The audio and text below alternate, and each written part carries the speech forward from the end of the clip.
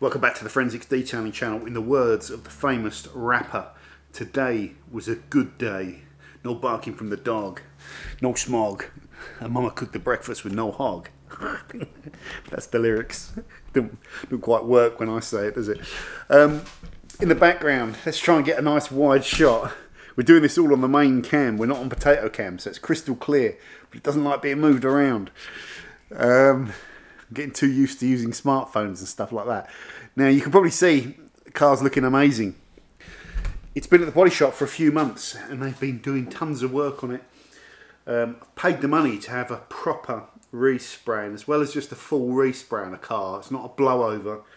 It's not my mate's body shop that does amazing work for £1,000. No, they don't. No, they don't. You can't do a good spray on a car, good refinish on a car for £1,000. You have to take the car to bits. There was lots of corrosion issues. We've got a new boot lid on the car. Windows glass has all been out all around the car. Lots of work's been done. Lots of man hours have gone into this car, and very difficult work doing full resprays. A lot of places don't want to do it. It's just not really worth their time because of the amount of hours versus how long it takes to do a quick respray of a part and blend it in, you know. It's very difficult. It's a lot of work. So it's half the battle is finding somewhere that will take it on and do a good job. And I think they've done a fantastic job here. It's done by Duke's Motors in Chichester. Now I know most of the spray shops in the area, you know, I've maybe used them and stuff like that. I hadn't used Duke's before, but I heard good things. I wanted to pay the money rather than, I could have taken it to some other places that would have done me a few favours, you know, or even done some videos with spray shops that were kindly offering when we had the club sport and it needed a full respray. I didn't want to do any of that.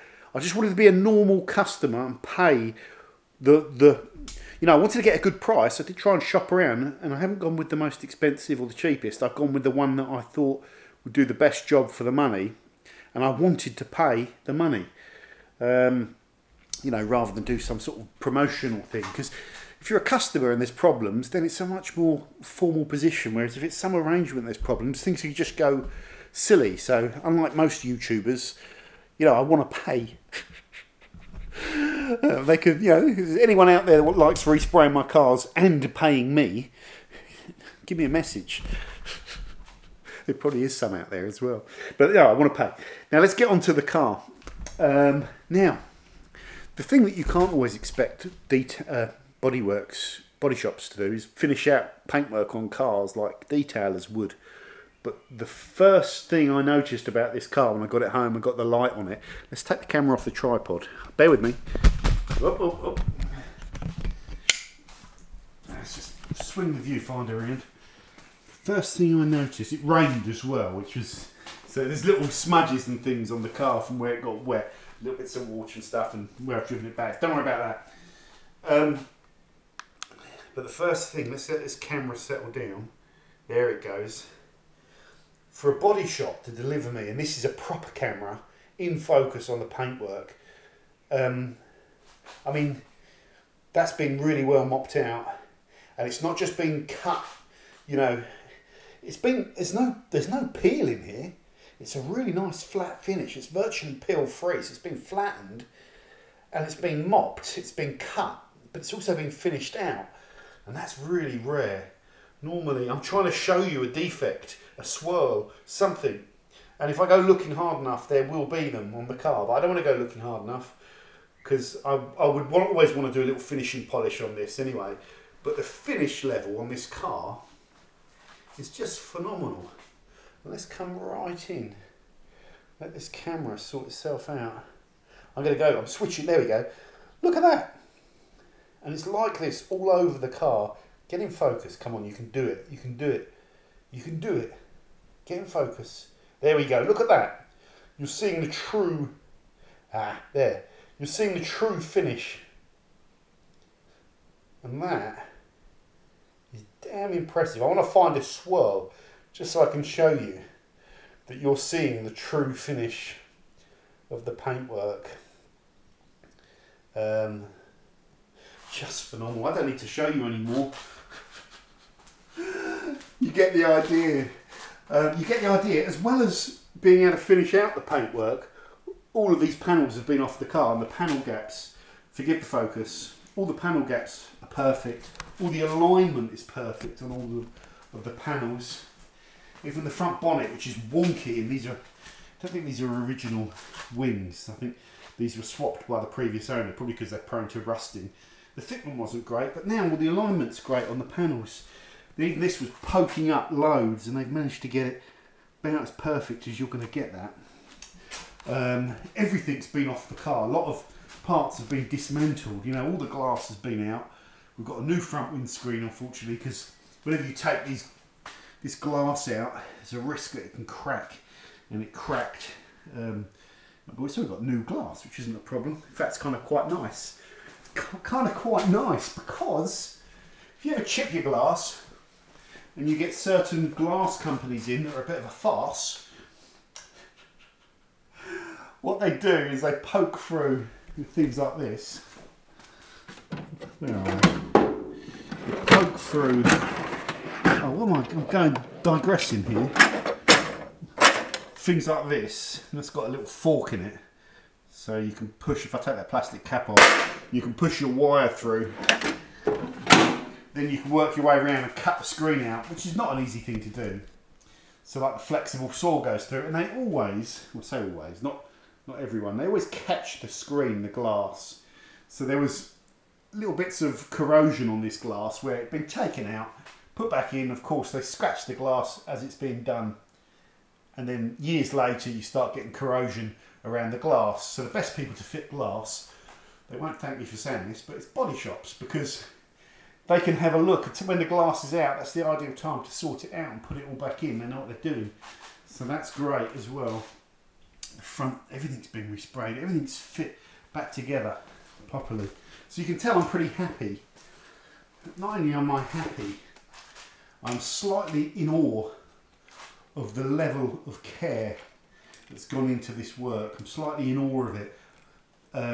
Just incredible, really, beyond what I could deliver in my, give me 10 lifetimes, and I don't think I could set up a business that could deliver me, you know, better work, really, because the inside of the car is also immaculate, and it's hard when you're doing full resprays with all the glass out to keep all the dust, sand and dust and stuff like that out of the car. So I would have forgiven a bit of mess in the car as well, but it's not.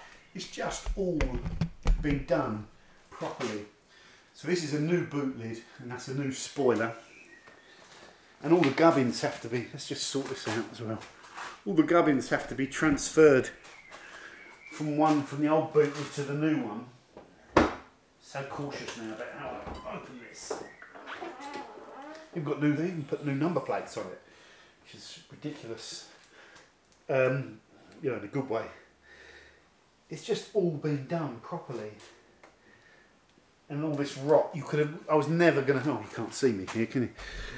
The rot that was in here before, you were never going to get all that out, and it was always going to come back. So we got a brand new boot lid, which is, if you're going to do it properly, we'll put the last ever boot lid, brand new boot lid for E36s, which is cool. So what have I got to do today? Oh, and also when you dismantle cars, things break, like the front windscreen, stuff like that. I know that. I've taken everything out of the inside of this car, and I broke stuff. The door handle broke, and I knew it was on its way. So the old mechanism just is gone. So they've fixed that as well. They've gone and got a new lock, transferred the barrel across from the old one, so it works with the keys.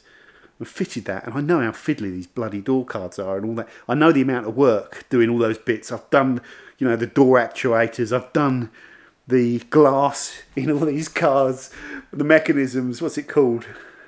The thing that takes it up and down. I can't remember. I've replaced it all. Not so much on this E36, but the E46, and it's a pain. So they've had to do that as well, which is just incredible. Now, I just want to. Is that? Oh yeah, that's all good. That's all tight. They've also had to transfer all of the electronic gubbins, the latch, the lights, the wiring loom into the new boot lid, and it just looks phenomenal. They've had to drill this boot lid because they don't come pre-drilled and fit the spoiler, and it looks like they've located it properly, which is perfect. Just unreal. So what I need to do is put the sound deadening back in, which is this piece, which is going to go here, like that. Come on. It's going to fall, isn't it? Stay. Stay. Stay. So, do you want to stay with me? Do you want to stay with me while I prattle on? Let's do it. I could do your company. It's going to be a long video, this one. Maybe we can just make this like, you know, an informal one. So let's go back even more. 10 minutes already. Let's get the bolts. So I haven't got my... I'm pretty well organised in here. That's all the nuts and bolts. I've got a new stezzer as well, look.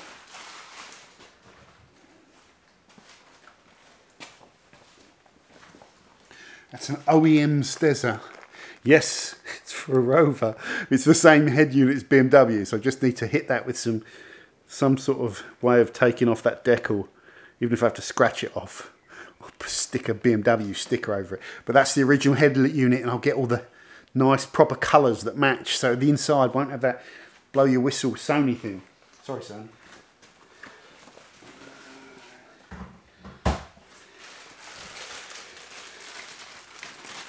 We're getting... All I need to do next is take these alloy wheels off, split the alloy wheels. Sounds easy, that's going to be fun. Break the seals, so we split them open. So we've got 3 parts, 3-piece alloy wheels. We split them open, take the bolts off, split them in half. So we've got 3 pieces, the centres, the outer barrel and the inner barrel.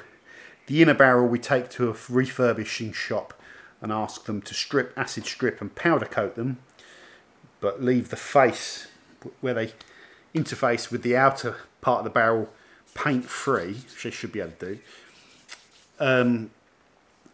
Then you put them back together, seal them back around, and then tighten them back up, torque all the bolts up correctly, and then put the centre sections back in, which are okay. That should cost me about 200 quid, maybe a bit more, because it's a standard powder coat. For some reason, if you take them to someone to split and refurb, it's about £1,000. And I don't understand why. I don't understand why it's so expensive, because it's not difficult labour. If the bolts break, you buy more. I don't understand why it's £1,000. You polish the outer piece, but you've got great access to it, and that doesn't take that long. It shouldn't be £1,000, Tom. It should be, you know, 400 or 500 quid, shouldn't it? Don't know. Someone's going to get upset at that, but that's just how I feel. So again, you've got to do it yourself, or else you're going to have to pay a fortune. Could all go horribly wrong, and at which stage I'll be looking for someone who knows what they're doing.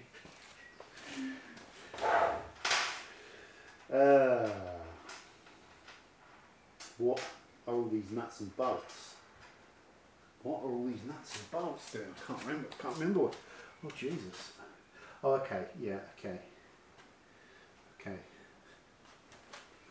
Stay there, don't go anywhere. Stay with me, I need you.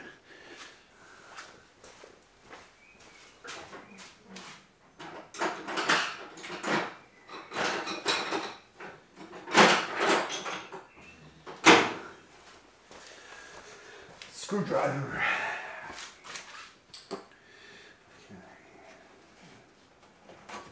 Okay. Let's just make sure we know what we're doing here. All right. Well, I know what piece I'm missing.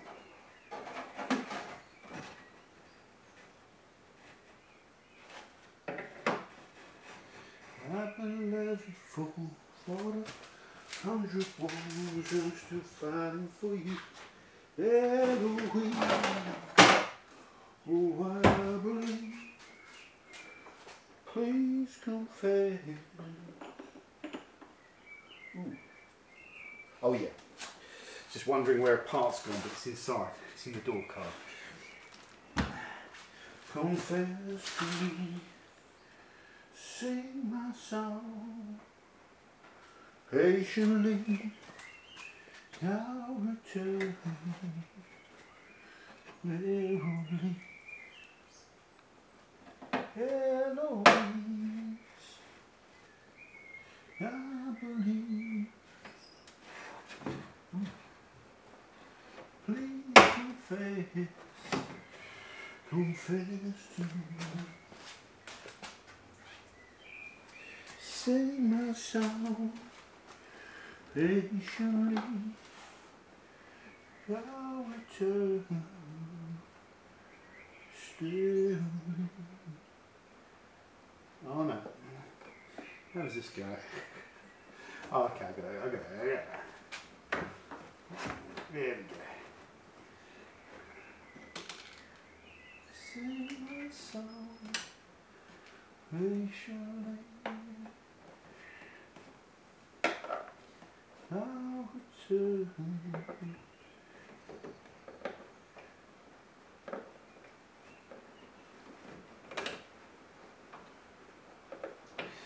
Be careful now.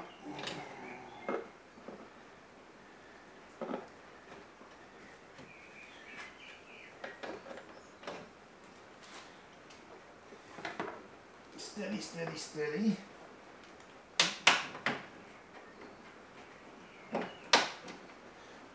Stop that.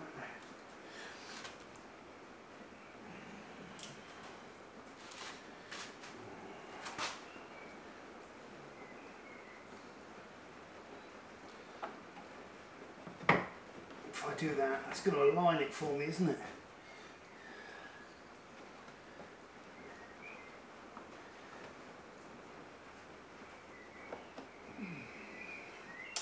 So yeah, really over the moon, guys.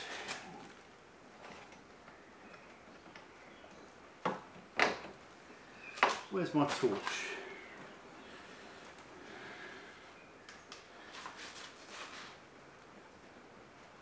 That's it. Always be careful. Because what could go wrong? Could be using the wrong screw in the wrong hole. If that screw is too long, you find yourself doing some really stupid things, so just be careful.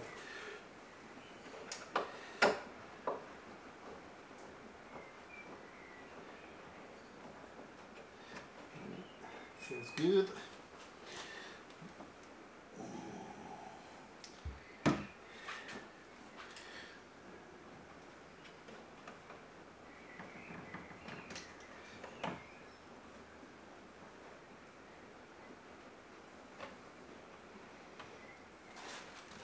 So yeah, today is a good day. Put all this back together slowly, calmly. Enjoy it because it's a nice feeling. This is like the nice feeling. Yeah. If you know where those black grommets go, let me know. Oh, hold on. No, they drank. Ooh, what's that? Oh, it's been they put wax in the cavities as well. And they've put cavity wax in there in all the voids, the places where they can't paint. That stops the rust. Okay, guys, thanks for watching. So pleased with the car. Incredible. Restored my faith in humanity, this has. Bye for now.